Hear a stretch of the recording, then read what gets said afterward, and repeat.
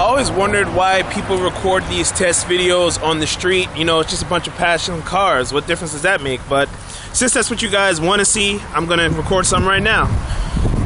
Alright, let's sneak up out of the bush. This probably looks a little weird, you know, some big guy in the corner behind some palm trees filming passing cars, but